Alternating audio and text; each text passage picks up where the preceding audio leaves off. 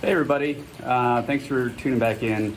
So I got to put a little preface in this video, a little preamble, if you will, that so my GoPro had like 2 hours of footage on it, and then I get back and none of it recorded. So you're gonna see that the video jumps around a little bit. I'm gonna make some references to some fish that were caught that there's actually not any footage of. But so all I got was my cell phone footage. Anyway, so you missed like 10 ladyfish, not a real big deal. But there were some cool like scenery shots and stuff like that, and some action shots that were on the GoPro, and you're not gonna be able to see those, and I can't see them either, unfortunately. So if I make some references and they're not there in this video, that's why. But I said I gotta make the video anyway because it was a really nice day. So we have fun, me and Buddy, and hope you enjoy. Morning. It is cold. It's like 50 degrees right here in Palm City, Florida. And it's a Friday. I'm gonna do an impromptu trip out into the river. I'm sort of on the fence of whether or not to bring the big boat or the little boat. You know, again, the big boat's a 25-foot pro line, so it's not all that big, but compared to the little boat, which is a 14-foot McKee craft, it's a bigger boat. Going out alone today, and I'm gonna bring Buddy with me for some company. So we're gonna stay in the river, probably hit some bridges. There's some creeks that I am pretty familiar with, and we'll try that out. But it is cold, and it's supposed to be up to about 15 knots today. So I might bring the big boat, but I'm gonna go over the bridge to get some shrimp, and I'll make the decision at that point. Yeah, I haven't had the little boat out in a little while, and it's fun. And when you're alone, then it's kind of fun to take out a little boat because it's sporty and it's easy to handle and it's got a piece of cake. So I might just go that route and hit some creeks and stuff like that. So stay tuned.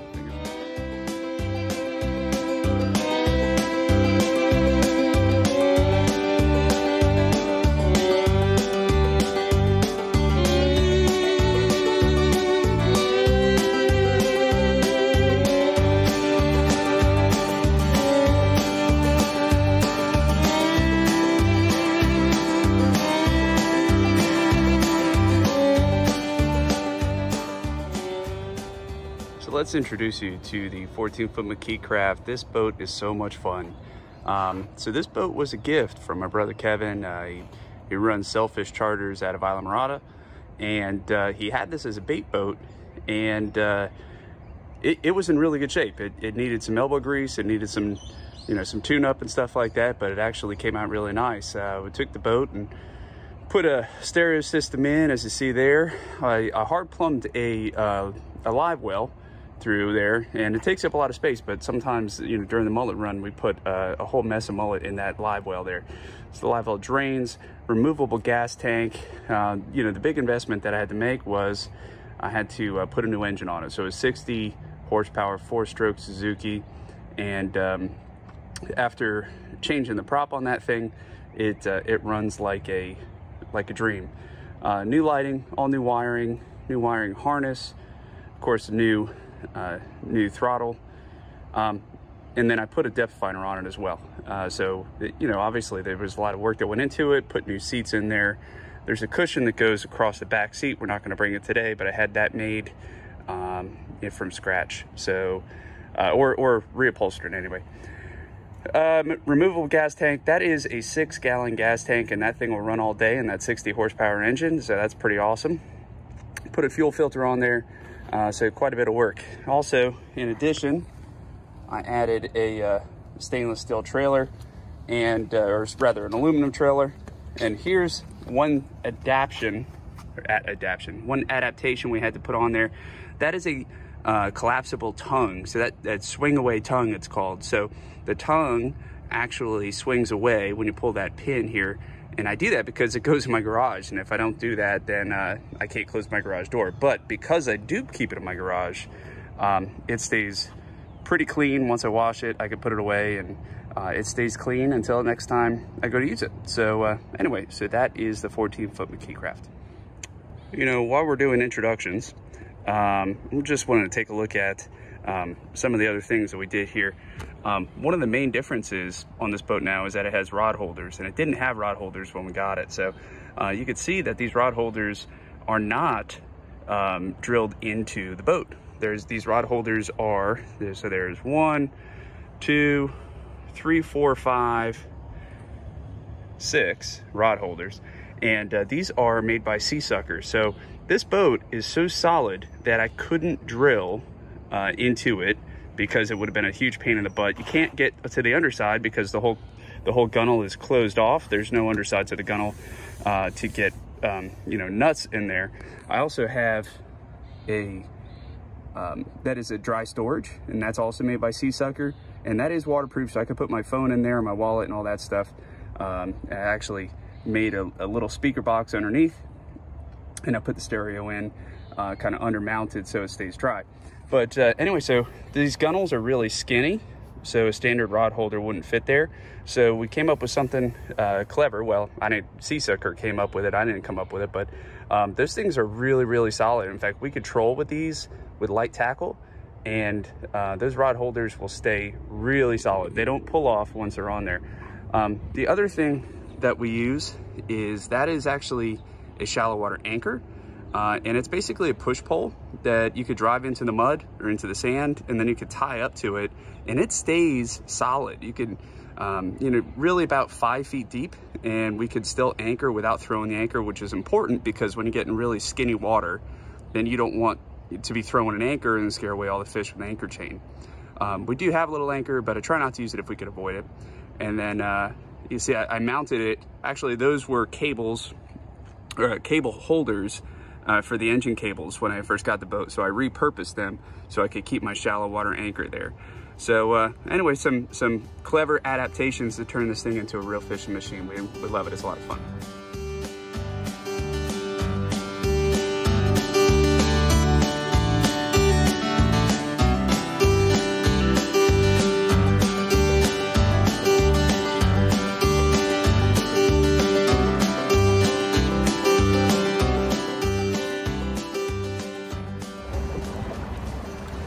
Alright, so we had a little bit of a bumpy run here. I get this little spot in the river that sometimes I get some finger mullet in here. They tend to tuck around this little peninsula out of the current. So we're gonna see if maybe we can throw a net if they're here, and if not, we got 3 dozen shrimp that we stopped at Gordo's again, or what used to be called Gordo's. So anyway, Buddy and I out here, St. Lucie River, and it just could not be a nicer day. It started off chilly, but it's up to about probably 75 this afternoon. So we'll keep you posted.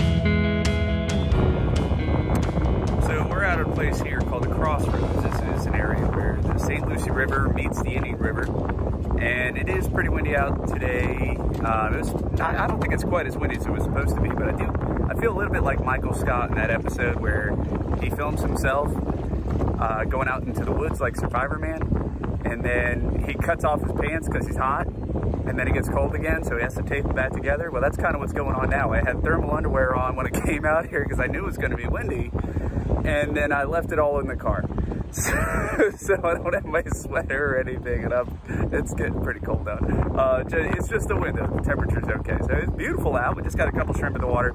I did try to get some mullet, and my little honey hole for finger mullet, you know, it wasn't productive. But we have finger mullet that moved through really heavy in the fall, and then somewhat almost as heavy in the spring, and it's a little early for that northward migration of this mullet, moving back up north in the spring, coming up to cooler water up in the Carolinas. So anyway, so we'll see if we can get something on some shrimp. And then also I got some Clark spoons here because there have been some Spanish mackerel out, and I would like to get some Spanish mackerel for bait for swordfish if this wind ever does die down and we go back sword fishing, because Spanish mackerel are very expensive for bait. So we'll try that. We got some other lures, some yozuris, you know, we got some divers, and we got some suspension lures, and we'll see how we do here. Buddy's a little anxious because dogs keep going by on the boats, and we're in the intercoastal, so it's a little boat traffic here. It's a little bumpy. We'll see how long this lasts. I just caught that ladyfish, and I had a comment because some of my friends are gonna be like, what the hell, dude? Because ladyfish are, if you ask my buddy Richie, the best redfish bait in town. You cut them up in chunks, like 2 inches, you know, they're long tube, like, just cut them up in chunks about 2 inches, and they throw them out there, and snook and redfish love them. We used to kill them over with Richie, over in the West Coast. But why can't I do it? Because if I cut that, last time I cut a redfish up, or a ladyfish up like that for bait, buddy ate the entire friggin' thing, and I'm not dealing with it, because that thing was a big ladyfish. I got a bite here, I gotta go. All right, so it's getting a little bit annoying, but we're catching a whole mess of ladyfish, but I'm hoping I can video it. They jump like little baby tarpon. I mean, they're really kind of fun to catch, but for the kids especially, there they are. There he goes. This is one-hand lady fishing. One-hand video. This guy here is so hungry, he can't wait. He's gonna try to eat this sucker. So anyway, I figure if I lose it, whatever, I've caught 10 of them already. I've only been here 30 minutes. But if I was trying to catch one for bait, I wouldn't see one all day. There they are. They kind of look like little baby tarpon too, don't they?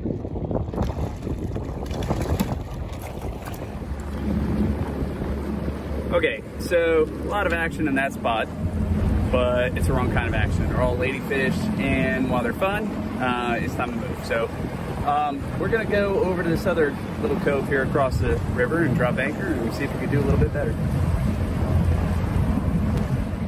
By the looks of it, that is a dead manatee. Wow. Doesn't smell. But that is, yeah, that is definitely a dead manatee.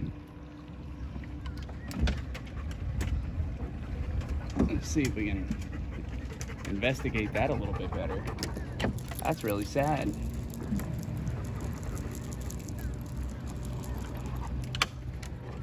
I've never seen that before. Yep, that is definitely a dead manatee. Wow. I think he's 7 feet long. That's real sad. Holy cow. That's a big sucker.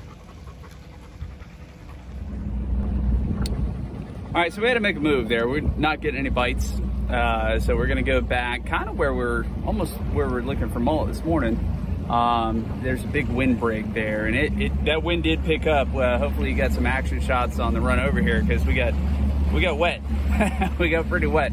When you're in a 14-footer and you go by a 140-footer, you know, that thing throws a little bit of a wake. So let's see if we can do a little bit better in here. I know that there's a bunch of not so desirable fish in here, but I know that there are some massive, massive snook in here because I've caught them before. So, you know, fingers crossed, maybe we'll get lucky. I only got about an hour, and then I got to go get the boys from school. So, pressure, no pressure, no pressure. Let's see what we got on the troll here. On the way home. Oh, oh, that's a nice little snook.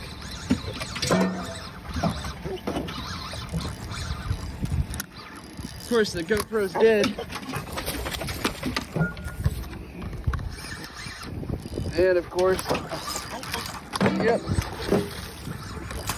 GoPro's dead, and I got nobody to help me. Oh, there he goes. Anyway, I'll call that a win.